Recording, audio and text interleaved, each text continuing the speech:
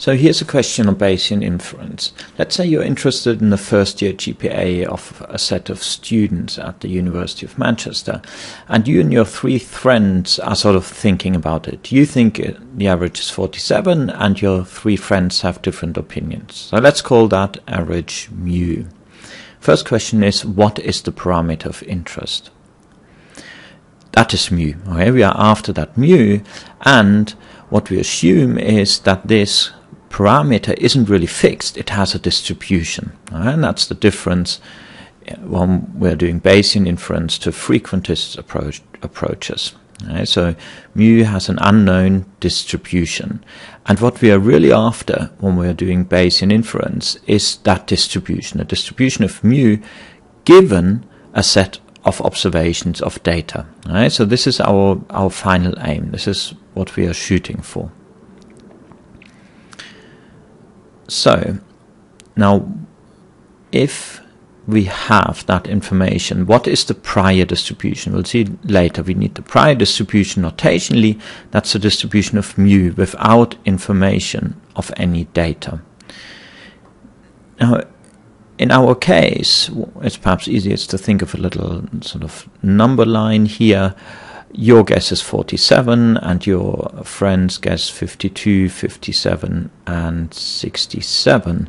Now in reality, of course, this parameter mu could take any sort of values and not only these four different values. So really that distribution should be a continuous distribution. Okay, and both the prior and what we will later call the posterior distribution should be continuous distribution. But for simplicity in this example, we shall restrict it to be a discrete distribution so we will only consider these four possible values. We will not entertain that mu could take any other values. That's of course unrealistic, but the idea of Bayesian inference can nevertheless be illustrated using this. So what's the prior distribution? Without any other information, we'll have to say each of these four values are possibly equally likely. That would be a sensible prior distribution here, and that would be 0.25. Right? Four possible outcomes, each equally likely. So the distribution for these is 0.25. We can write it down formally. The probability that mu is equal to 47 is 0.25, and that is the same as the probability that mu is 52 or 57 or indeed 67. That's how we're gonna start. So let's expose this setup to some data. This is now the next step, and then we'll see what happens in Bayesian inference. So here's the data. We have a sample of 21 students. Here's a histogram of their first year GPAs. And what does that mean? If we look at this histogram, possibly see that the sample average X bar is going to be somewhere between 60 and 65. So let's say approximately 62. That's as much as you can say from this histogram of data. Now we're being asked to describe how Bayesian inference uses this information to change the prior distribution of mu. At the core of Bayesian inference is this relation. The posterior distribution, the distribution of mu given data, is proportional to the probability of seeing the data given a value of mu times the prior distribution. So just to make that clear, what we have back here, that is the prior distribution. This is what we call the likelihood of the data, and this is what we will call the posterior, and that's what we are essentially after. Now given we have a discrete distribution with four possible values for mu only, we'll have to evaluate this at four possible values only. Now that's convenient. Really, you should evaluate it at an infinite number of possible values. So we said previously the prior for each of them is 0.25. So let's look at the likelihood here. And let's start with 47, values of 47, which is about here. And let's actually show where all the 4 possible values are. Now these 2 values, 47, 52, they're really, it seems to be quite unlikely that if the real mean was any of these, that we would see the data which we see. So they're not so likely, which means that the posterior distribution will go down relative to the prior. The other 2 values, 57 and 67, seem to be sort of equally plausible, and therefore we will see that relative to the prior, the posterior distribution will go up for these 2 values. How do we say that in words? What we do?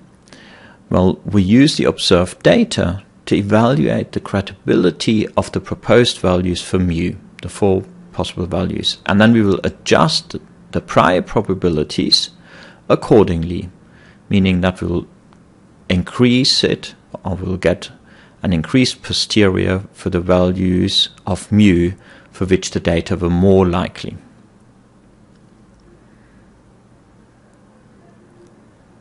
So that's the basic idea. So let's put that into practice. We have our 4 values and the prior probability of 0.25 for each of them. So how credible was 47? So we already discussed that. That was extremely uncredible. Okay, so this is, the data do not support the idea that mu could be 47. Okay, it's very unlikely that the data were generated by this. Now 52, it's also not really supported, not as extreme as 47, but it's really not supported. If you look at the data, we'll go back to the data in a moment, you will see that at least 75% of the data are actually larger than that mean. And from a sample of 21, that would be quite unlikely. So let's look at the data. So if we look at the mean of 57 about here, the data to the right, the data which are larger, is about 75%. Now the other 2 values, 57 and 67, so here and here, now both of them sort of look equally credible. So 57 and 67, they're really quite credible alternatives, certainly the most credible alternatives of our 4 values. So what does that mean for the posterior? The most we can ask for with the information given is educated guesses here. And that's what we'll do. So that first value, 47, that was really not supported. So let's give it a very small posterior probability, 1%. 52 was a little more likely than 47, but still very small. That leaves us 94%, and let's split them equally between 57 and 67. So that would be a guess at the posterior.